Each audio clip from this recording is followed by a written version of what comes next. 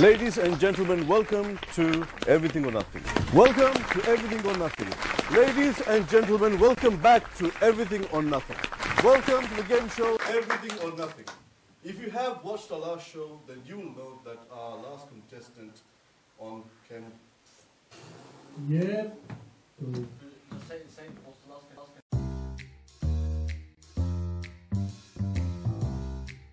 Everything or Nothing is a game show where I test the wits and luck of my participants.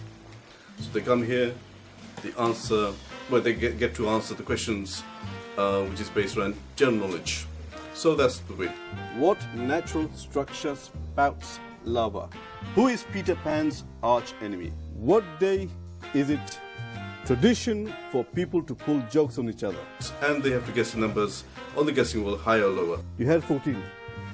Next card, higher or lower? Lower. And it's lower. And 5 is your first number. Sajjad, now higher or lower? I'm gonna go for higher. Higher. Sajjad is saying it's higher. And let's see it. Higher. Higher or lower? I go for high. Two Higher. round low is not sound good, is it? Okay, you're going for higher? Yeah. Higher and it's Lord, yeah. So it's testing of wits and luck. Before we come to shoot, we have to work really hard to find suitable contestant and of course a lot of research into getting the questions, suitable question for the participant, also for the viewers at home for maximum engagement and for them to get involved in the show. This is the first time I'm directing an entertainment show, a game show, on my entire career. So it's pretty amazing. You know, I discover lots of things, what I can do, what can we invent doing the show.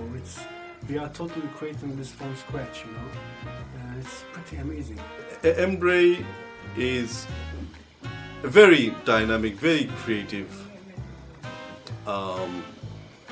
person who has brought his vision and enlightened us with his creativity, with his work. I feel comfortable working because I know Embrae, whatever he's doing, because I can't see how he's cutting the show and when he edits. I know for a fact that he'll do a wonderful job. He's always brilliant to work with. He's very easygoing, very friendly, and above all, he knows exactly what he wants.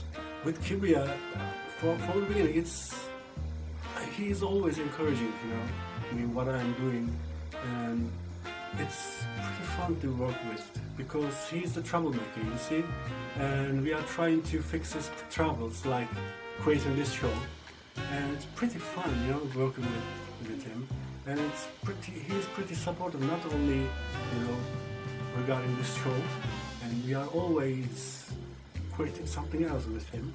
So it's, you know, so we are becoming more creative each and every day.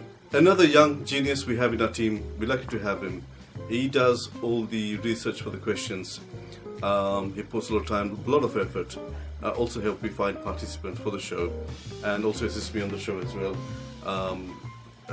And he's always great. As a young person coming into the industry, it's good to have two really experienced people there, just to, you know, learn from or just bounce off of. And I find that because we're a creative department, mainly on creative shows, not sort of news, it's just more rewarding in that sense. The participants we had so far on our show have been quite.